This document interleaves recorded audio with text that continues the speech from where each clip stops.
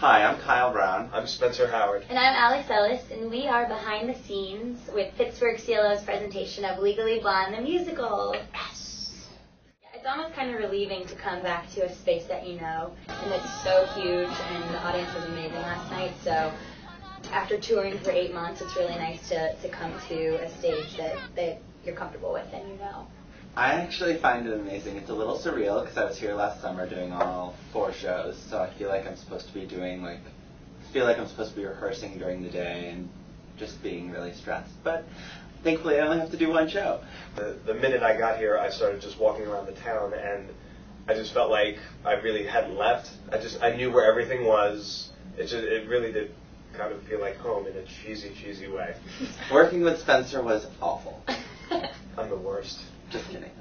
It's really nice. It's nice to have a familiar face going into a new project. So yeah. When I came into the show, it was nice to know that there was someone in it that I already knew.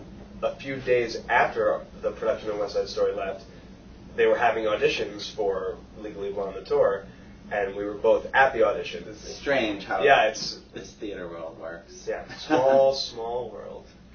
I was here 2 summers ago with White Christmas for a few weeks, so kind of being on tour and in a bubble is completely different than coming here for just 1 show. The faces are familiar, so it's kind of like old hat, and you just kind of go back into the routine that I had 2 summers ago. Touring the country with Legally Blonde has been a blast. There will be cities that we play, especially at CLO, that it's like a rock concert. You know, the response is amazing. It's been great. I've just been out here for about 3 months on tour with Legally Blonde, and I've loved it. It's my first tour. I love traveling, being able to see the country.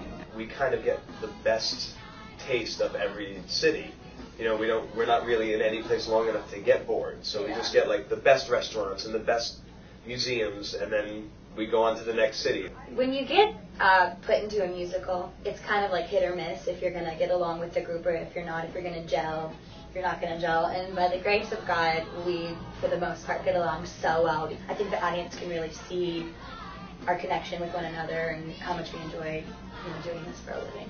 Sometimes you're just up there and there's so much excitement, especially in our show, and so many people just moving and going that it can be pretty daunting, and just everyone is so great.